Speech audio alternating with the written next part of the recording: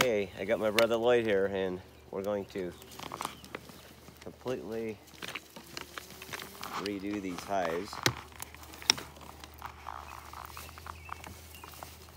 Oh boy, wait, we got it. Hold on. Okay. Hold on. Oh, got it.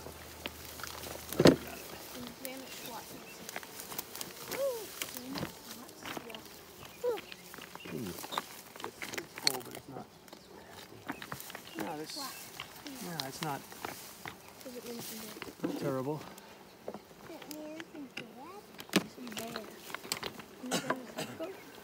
This thing is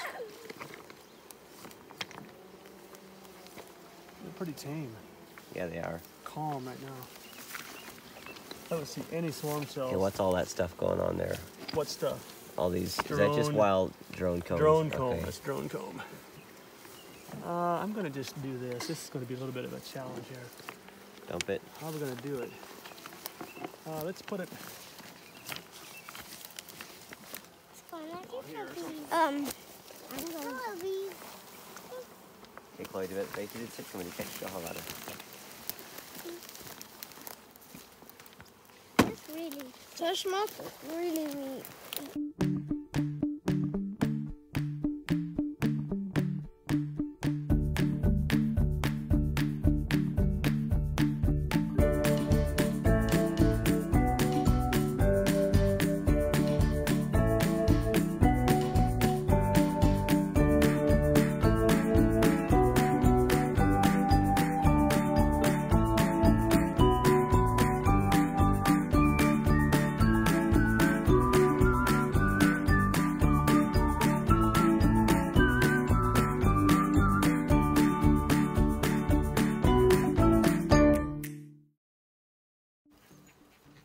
So the other day when my brother Lloyd was here, I'm not sure if everything happened so fast, if he actually got what we were trying to do, but we put this additional super on, and we're going to check today to see if the bees are moved into there, if they're actually making any honey, because right now it's a heavy honey flow.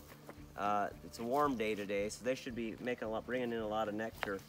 So, but what we did is we put the this second brood box that was on top. We had 2 brood boxes, and the second one, we took it off and put it on the bottom because the queen tends to move up, I guess. And I'm a novice, but I'm just learning these things. The queen moves up into the top. So the idea was we wanted to put the queen to the bottom, so when we put this super on, the queen would move right into the super. We want that for honey. We don't want brood to go in there. So the other option that a lot of people do is put a queen excluder down, and I'll have to check into that, get my own opinion, because I'm not totally sure about that. Lloyd says that he doesn't like the queen excluders because it just creates interruption in the flow and it's harder for the bees to get through there and all that. So we'll see, I don't know. I might use it later, but right now the idea was to put the top brood box on the bottom, so by the time the queen moves through there, the workers have already gotten into this super up here, and then she won't move into that. So we'll see what happens. We're gonna open it up now and look inside and see if we've got, if they're moving nectar into there. So I'm gonna have to fire up my smoker here.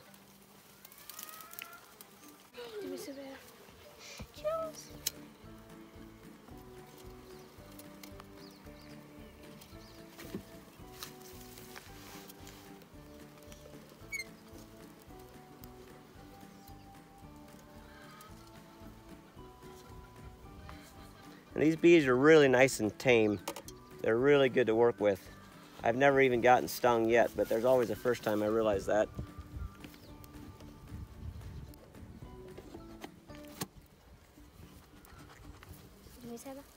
Yeah, do natural.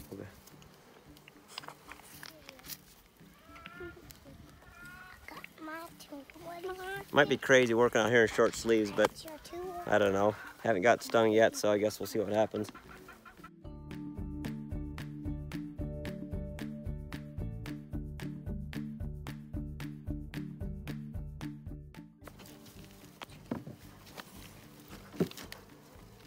And the super bees central. I know. So these are run for the Crack muscle, Justin. Yep, they moved in. Nice.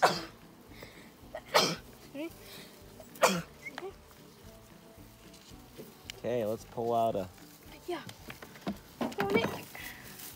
Honey, honey, honey. Honey, honey. Time for honey, time for honey bun.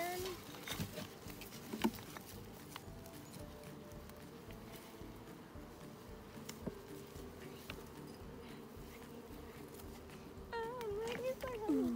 We're all ready for honey. We're all ready for honey. We're all ready for honey. It should be wet.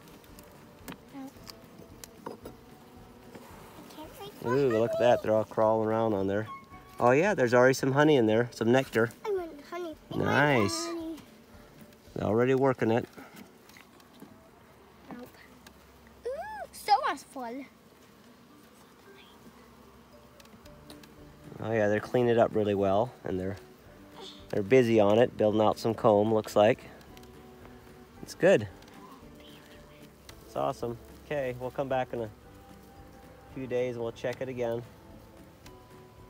So it looks like they moved in there. That's good. And that's what we wanted to see. And we'll see if they fill that thing up soon.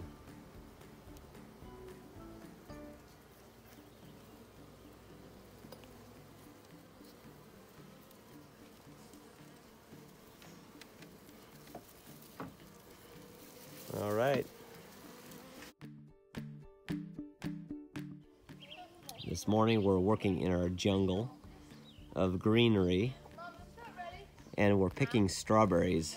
Got the whole family out here picking strawberries.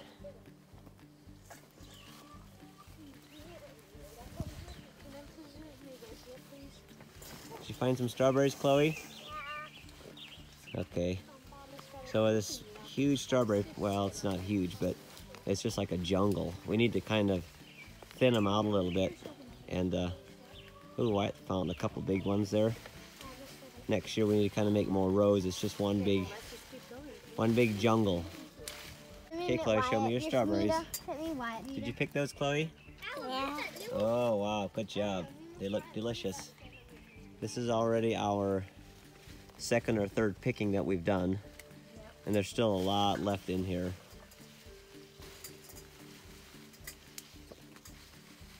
Okay, dig in there, Wyatt, and show me a strawberry. Tell me when you see one. Oh, there's some. Nice.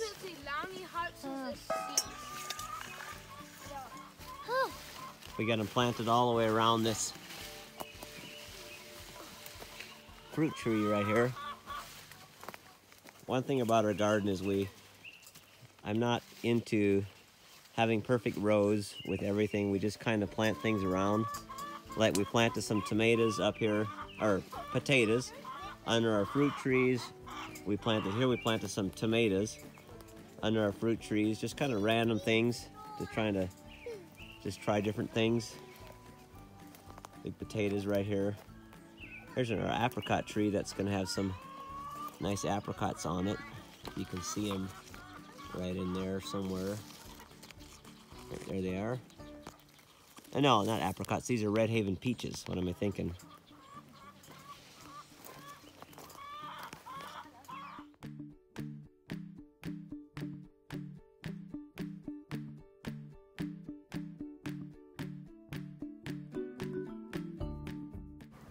Now here's our supply of strawberries that we picked this morning. Yeah. Nice bowl full. It's towards the end of picking, so it wasn't as many as before, but... Let me sample them, make sure they're good still. I make a good strawberry shortcake. It's just really good with them. That's so good, I have another one.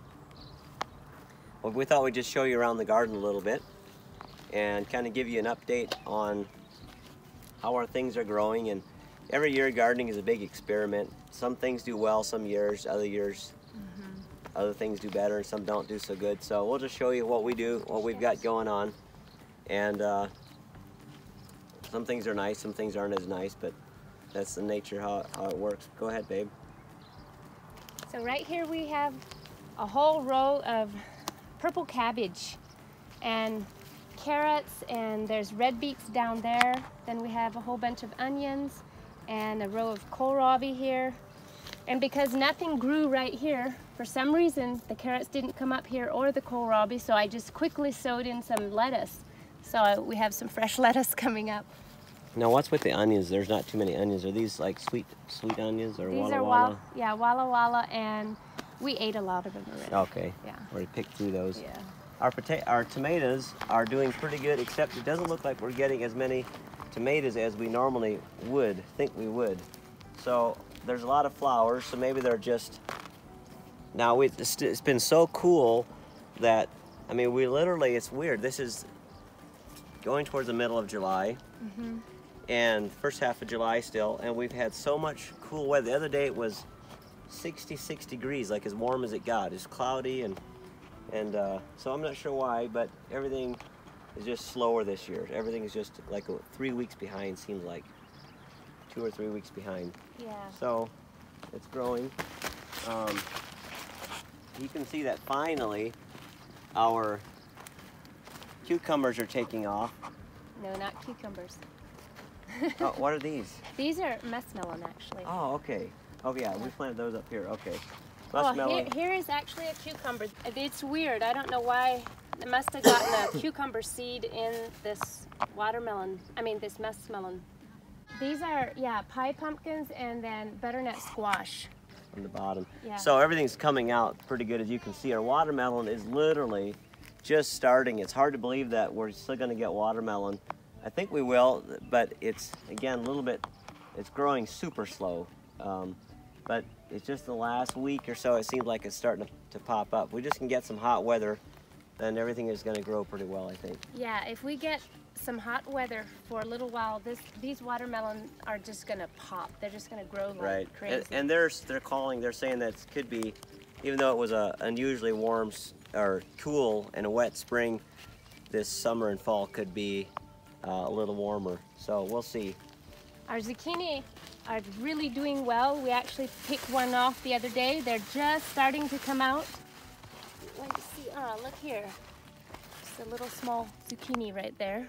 Nice. And then we have these two plants are the yellow zucchini or the yellow summer squash, and they're coming out pretty quickly and nicely.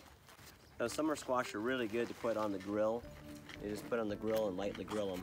Yeah, with olive oil and salt and pepper. And these are starting to come up, these string beans along there and our cucumbers along here. Yeah, I have cucumbers here and string beans here, or pole beans actually. They're Blue Lake pole beans. And I can't wait till they grow all the way over. Right. I'll do that. Still want to put these stakes here on this side to kind of help pull this thing nice and centered, although it won't fall over the way it is. And then over here we've got our peas are growing pretty well. I think our peas look really good this year. They look amazing. They're actually really well. Healthy. Nice and healthy. Our corn looks like it's doing pretty good. Now I've always said knee-high by the 4th of July. And this stuff is just barely knee-high. To me, this is like I said, it's typically it would be up to about right here. So it's definitely way It's a little slower than normal, but it's getting there. Yeah. We planted some there's smaller corn on the other side. We planted that later. And then we've got a number of varieties of potatoes growing in here. I'll show you our garlic here. I'm kind of proud of this garlic. I think this is probably the best garlic that I've ever seen that we've grown. The tallest and best looking. Now we've already picked the scapes off of here. If you look close here, you can see that this top has been picked off right here. That was a scape that grows up and it curls around, and the story on a scape is if you let the scape grow to seed, that can become the seed for next year's plant. But we break it off so that all the energy goes into the bulb, and so then it creates a larger bulb. So these are just starting to die off. I actually have to turn off my water to these, but because everything's hooked up into one system, I'm gonna have to literally pull off the hoses and plug my my main line. These need to have no water for a couple weeks so that they kind of mature and dry out. Once you can see these leaves are just starting to die here. Once about half of these leaves are brown, then it's time to pick the plant. And then we'll pull it and then we'll let it dry. But these are really, our garlic is really nice. I'm hoping for some big bulbs this year. Our stalks are really thick, so I'm thinking we might just have a nice crop. And here we have our red raspberries. They're thornless, and it looks like we're gonna have a massive crop this year. We're gonna be in here, the children are gonna be in here mornings just having their breakfast of raspberries. So, and it's like, right here is a pathway, but it's still growing over. So, right in here. Yeah, when in this spring, it was hard to believe that we would get much because it was just like these little stalks growing up, but now it's just covered. And if we don't know where the kids are at, they're usually out in the raspberry patch just eating their fill. And we have yellow ones, half of them, or not quite half, but are yellow ones, and those are really good. Yeah, ever-bearing yellow ones are so good. Yeah. Our honeybees are all over these. Actually, it's about past, but they're still buzzing around here a little bit. But yeah, these are amazing. They're over 6 feet tall. Yeah. Should get a lot of them. It was a wet year, and raspberries like wet, so they really grew. This year, it looks like I think we're going to get a decent amount of these blackberries. Last year, we didn't get any actually, but that was my mistake. I didn't know better, and I chopped them down to the roots, and you can't do that. It's the same as raspberries. You have to let the stalks, they grow, the berries grow on last year's growth. So all these are from last year. And what do we have here, babe? Here are our black raspberries, and these have thorny, and they're a lot smaller, but they're really good.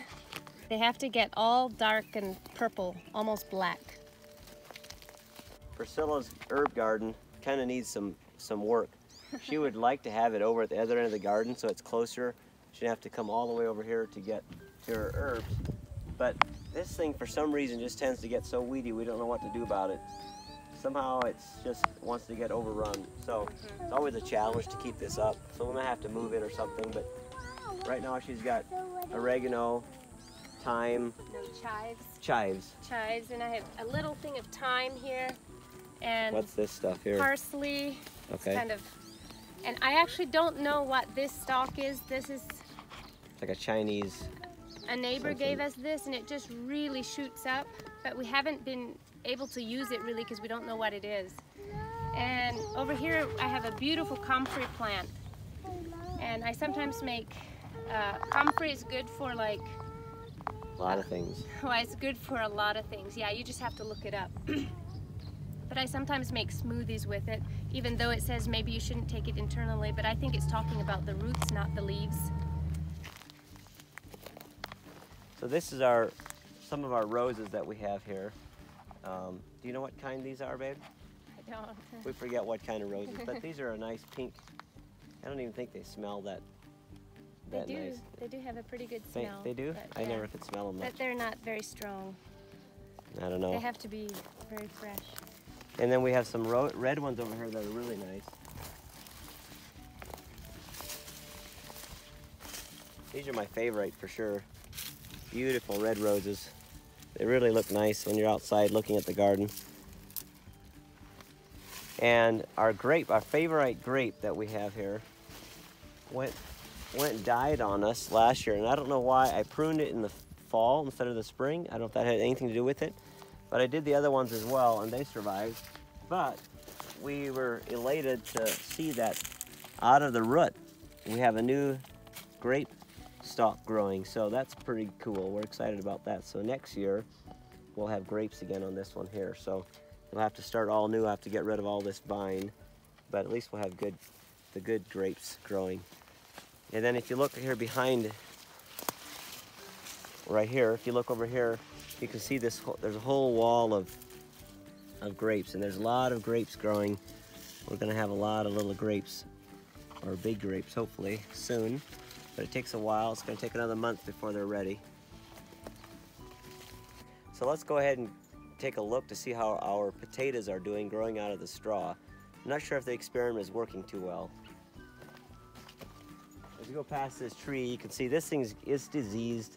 It's a plum, but it just is not, I don't know, it's got problems. I'm gonna have to cut it down. I don't know what the problem is with it. Okay, so let me show you our potatoes here. I don't think our experiment did very well. You can see they're growing out of here, but just not very many of them. I think probably what happened, a couple things, is it was too tight. It just did not grow. It couldn't grow, it was too tight. And maybe a little bit too cool up here in the upper end of the garden. It was wet enough, maybe it was too wet. I'm not sure what's going on, but I guess we'll see how many we can get out of here, and then the next year we have the straw here that we can always reuse it. So experiment, that's how it goes. We garden and experiment. Well, thank you so much for watching another episode here at Montana Haven about our honeybees and our garden, how it's coming along. We hope you enjoyed it and learned a few things. Hopefully it's informative for you. And we've got a lot more videos coming up, so stay tuned. Thank you so much for watching. We love each one of you. We hope you enjoy our videos and enjoy the rest of the video.